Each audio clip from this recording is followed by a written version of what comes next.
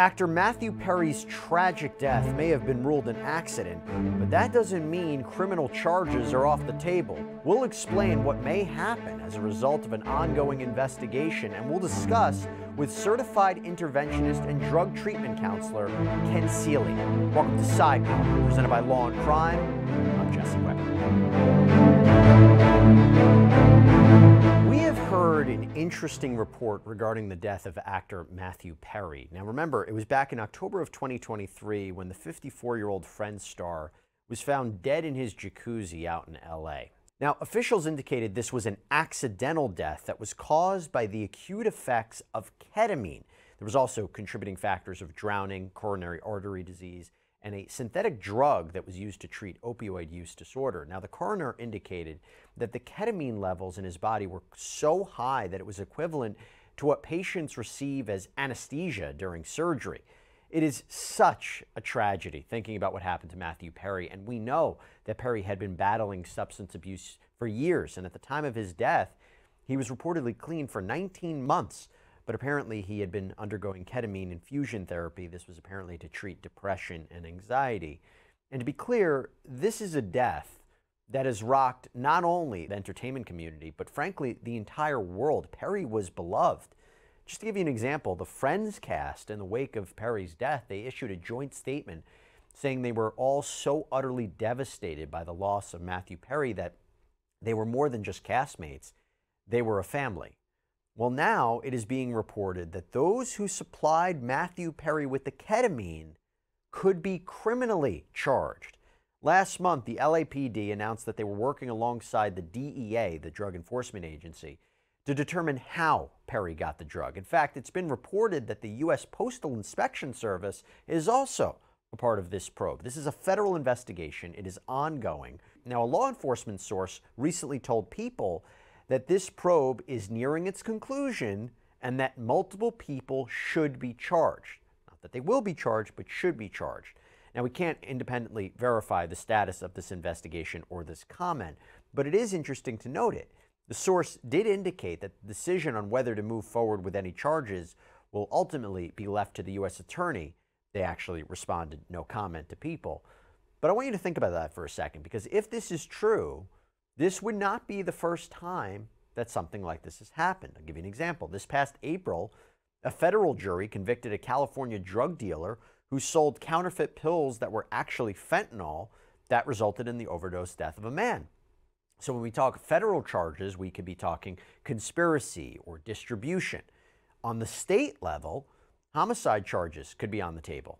For example, just recently, a man was convicted out in Oregon for manslaughter after selling fentanyl-laced pills to a teenager that ended up dying. Late last year, a California man was convicted of murder for drug-related death. So obviously the circumstances matter, but in terms of charges, we kind of have an understanding of what we might be looking at. And there is an investigation by the LAPD too. And by the way, reportedly, one of the people questioned by police has been actress Brooke Mueller, actor Charlie Sheen's ex-wife. Apparently, they seized her iPhone and her computer. The reporting goes that she had met Perry in rehab, and a source told In Touch how the two formed a, quote, unexpected friendship. So with all that in mind, I want to give some perspective on this from not an attorney, not a member of law enforcement, but somebody else. I'm joined right now by Ken Seeley. He is an interventionist. He's the founder of Ken Seeley Communities and Intervention 911, and he's appeared on A&E's Intervention show since 2005. He himself has been sober since July 14th, 1989, so he understands the complexities and difficulties of recovery. Ken, thanks so much for coming on, and thank you so much for the great work that you do. Oh, thank you. Thanks for having me. A great topic. Yeah, I mean, what are your thoughts on this, the idea that law enforcement is essentially trying to find Matthew Perry's killer in a way? Yeah, well, I like what you said, earlier. Like there has been cases already that have police have taken action on and, arresting these people that are selling the drugs and killing these people because, it's one thing to sell drugs, and there's another thing to sell drugs and knowing that fentanyl, especially in today's world, is killing so many people, like 300 people a day. So there needs to be a consequence. As an interventionist, there needs to be a consequence to stop the people that are doing this in order to slow down the death rates that we're experiencing in this country. And to be clear, this wasn't always the case, right? It was the people who were supplying it that ended up in a death. They weren't always criminally charged, right?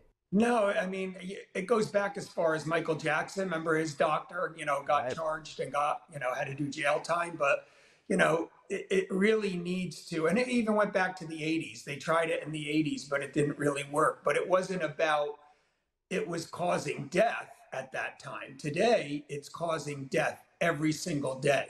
Like Yeah. fentanyl is killing people every single day in this country. It's awful. It's awful. It's really Yeah. such a plague on this country, and I don't see a solution on the horizon. But talking about ketamine for a second, walk us through Yes. that. What should we know about ketamine? How often is it used? Why is it used? Ketamine, God, has been around for years. I used to do it when I was doing drugs, it'll be over 35 years ago. And so it's been around for many, many years. And, it's a horse tranquilizer where it just numbs you out. Like, I didn't like the effects that it had on me when I did it. I still remember one time when I did it at a club, I couldn't even walk, I couldn't talk. I just had to sit in a corner for a long time to come out of it.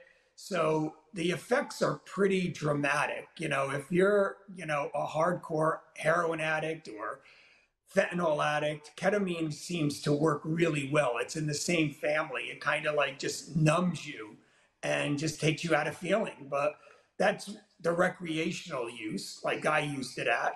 And then they have the medical use that has been very effective for many people today, where it helps with, depression, anxiety, things like that, where a professional will sit you down, as they were talking about, that he went through, right? A professional sits you down, they have you in your office, they give you a dose of ketamine, and they work through, your anxiety. They work through these symptoms that you have in order to break through them. And it seems to work for a lot of people. I have a relative that did it, and he didn't like the effects, but I think it might have worked at some level. So it's been effective by the medical community and a lot of my colleagues, but for recreational, it's similar, not as bad as fentanyl where it's killing people as quickly, but as we see here, it did. And it was also the circumstances of where Matthew Perry was when he was on this, the jacuzzi. The ketamine trade, though, if they're looking into where it was supplied from, is it different than fentanyl? I mean, who supplies it? Where is it sourced out of?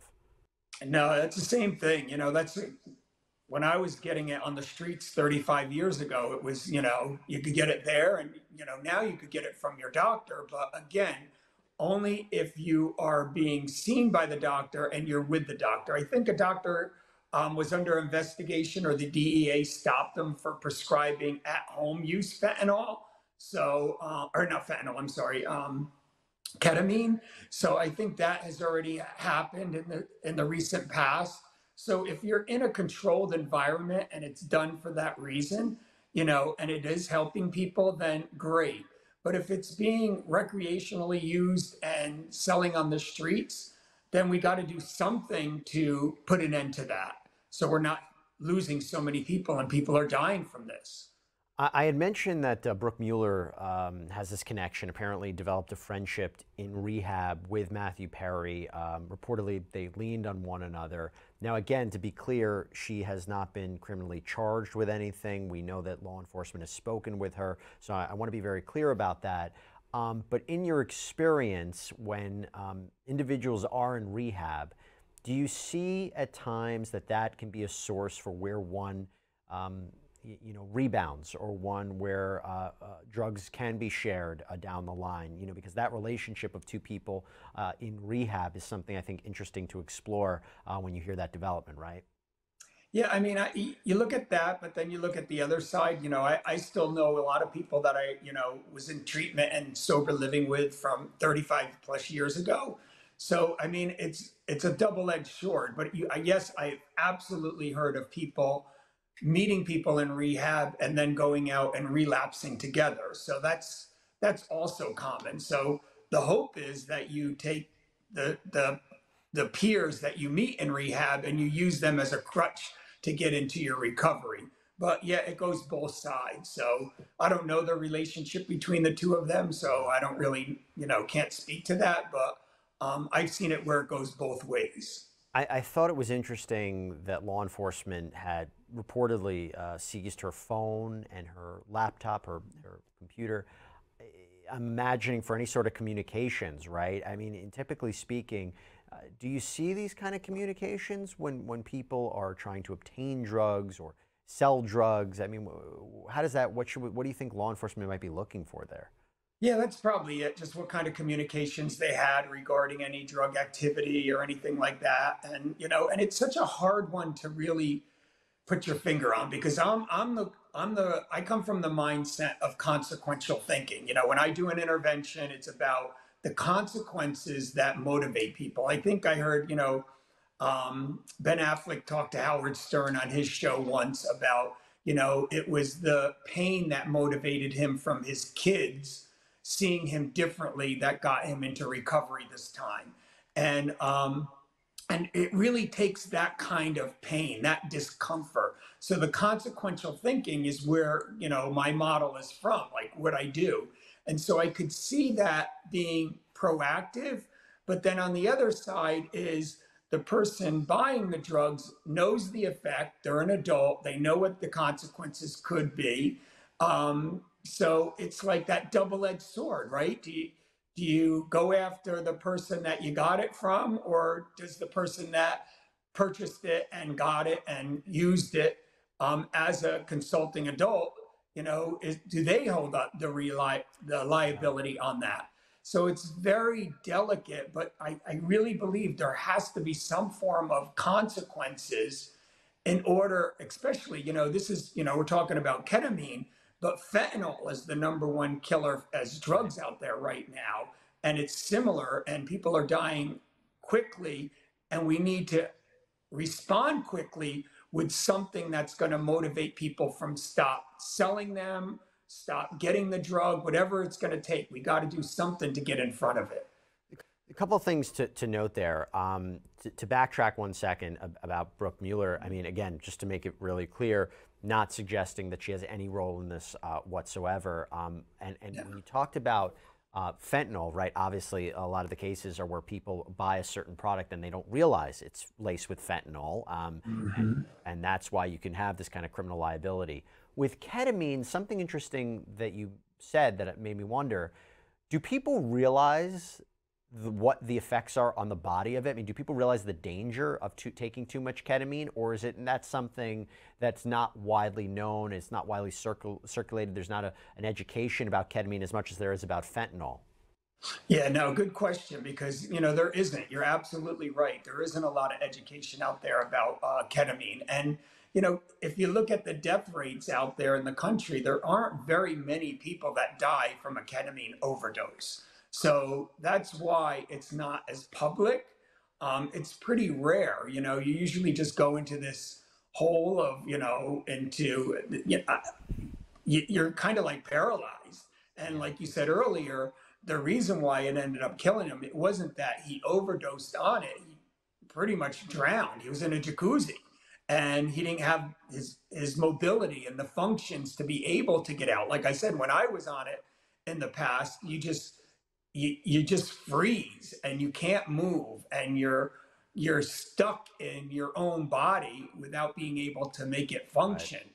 So for something like that to happen, in this horrible situation that it did with Matthew Perry, being in a jacuzzi, it was just, not the norm. People aren't usually in a jacuzzi when they're doing ketamine. And I would say from a legal point of view, if anybody does get charged, one of their defenses would be this was not foreseeable, right? We didn't anticipate, that you supply somebody with ketamine, that they would take it in a position where they'd end up drowning in a jacuzzi, like it'd be different than a fentanyl case. So again, just speculating what a legal case might look like. But going back to Matthew Perry, and I want to go back to him because, like you have to applaud him being sober for a significant period of time, and it seemed by all accounts he was going to try to continue to be sober. walk me through the struggles. Walk us through the struggles of what that's like for somebody in Matthew Perry's position to fight that. You have firsthand experience on it. What is that like? I think it's really difficult, especially for the celebrities out there with endless resources of finances, their platform that they have. It's really, really, really difficult because, like I said, in order for anyone to stop, and all the years, I still go to recovery, I still go to meetings, and there's a thing out there where people say what it was like before they got sober, what happened, and what it's like now in recovery. And I always listen to the what happened, what motivated them to get them to shift and change and get into recovery. And it's always consequences. And when you have, unlimited or a lot of resources financially, and you have fame and fortune and all these other things that add to it, it's kind of hard to hit consequences. It's hard because if somebody puts consequences into your life, you kick them out of your life and you get the yes people in your life. So for him to get sober, I think it's really, really, really difficult. It's one of the hardest things. And like I said earlier, I love the way, Ben Affleck told Howard Stern it was the pain of seeing his kid's face, the way they reacted to him. That's the kind of pain. But I've seen some mothers walk away from their kids in their addiction. So it's not the same consequence for everyone, but it's the suffering and the pain that motivates people to get into recovery. And that's what my job is as an interventionist, is to create that pain, create that discomfort in a loving, respectful way that's going to motivate them to get into long-term recovery. So if, I never met him or I was never involved with him, in any of his treatment, but that's what it would take, is to figure out what the motivator is and then keeping that consistent to get him into long-term recovery. So he was there. It's just that it's so heartbreaking to see those interviews with him when he was doing so well and now losing him. And again, this was an accident. This was an accidental death. And so, have to make that clear. He seemed to be on the path to even greater things. And it's such a sad case. It's a tragedy. And, Ken, before we go, I was, first of all, again, highlighting the great work that you do. Congratulations on your sobriety. If anybody's struggling out there, if anybody is in need of recovery, if anybody knows anybody in need of recovery, Ken, what are the resources they can go to? Where should they turn? Besides going to you, of course. Yeah, there's so many things. Like, I love it when people say, treatment's only for the wealthy, right? If I had money, I could go to treatment. There's so many treatment options out there, that are state funded, government funded. There's so many options. I would say if you're out there suffering and you need help, or a loved one needs help, pick up the phone and don't stop calling until you get your answers. Until you get a solution, don't stop calling, because you're going to find somebody on the other side that's going to be able to help you. You just got to pick up the phone and do the work, because without doing that, there's no hope. Well, Ken, thank you again. Hopefully we can get this message out there. It can help people, save some lives, because you're doing great work, and keep up the good work. Ken Seeley, thanks so much for coming on to talk about this. Thank you. All right, everybody, that's all we have for you right now here on Sidebar. Thank you so much for joining us. And as always, please subscribe on Apple Podcasts, Spotify, YouTube, wherever you get your podcasts. I'm Jesse Weber. Speak to you next time.